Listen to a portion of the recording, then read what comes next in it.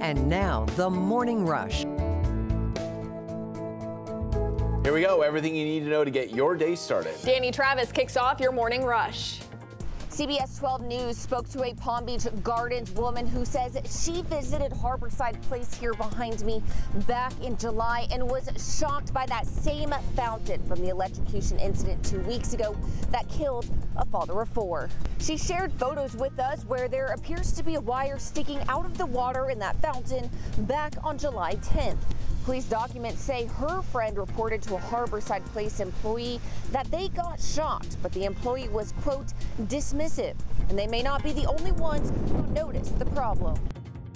Residents in a Palm Beach Gardens community are helping send ambulances to Israel. Residents from Frenchman's Creek sponsored 4 mobile intensive care units for Israel's emergency medical system. Just one of those ambulances cost about $140,000. Officials say the funds were raised in less than a week. The first 3 vehicles were fully sponsored within 48 hours. Big changes are coming to the Seminole Hard Rock casinos. This week, the tribe announced they'd officially be moving forward with expanding casino games. This comes just a week after the Supreme Court rejected an emergency bid to block the sports compact between the tribe and the state of Florida.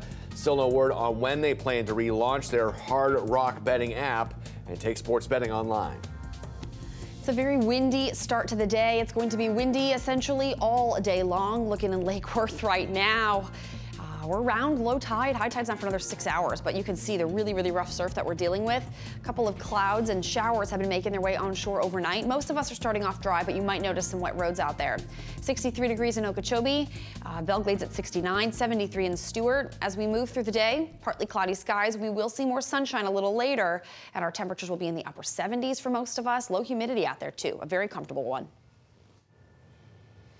And one last look at our roads here. Traffic Tracker 12 is on eastbound Martin Luther King Boulevard in West Palm Beach. We are not seeing any major issues. And before we go, we want to check back in one more time with our Project Thanksgiving Telethon. Yeah, we've teamed up with the United Way of Palm Beach County and the Palm Beach County Food Bank. Kara Duffy's been out there all morning long having a great time. Kara, give us an update.